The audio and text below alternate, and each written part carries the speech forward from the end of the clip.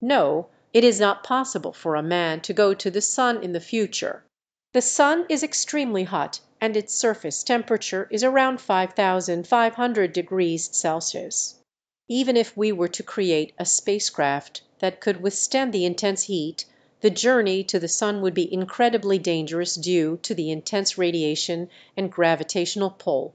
Additionally, the sun is very far away, located at an average distance of about 93 million miles from Earth, making it highly impractical to travel there. The current technology and understanding of physics does not support the possibility of human space travel to the sun.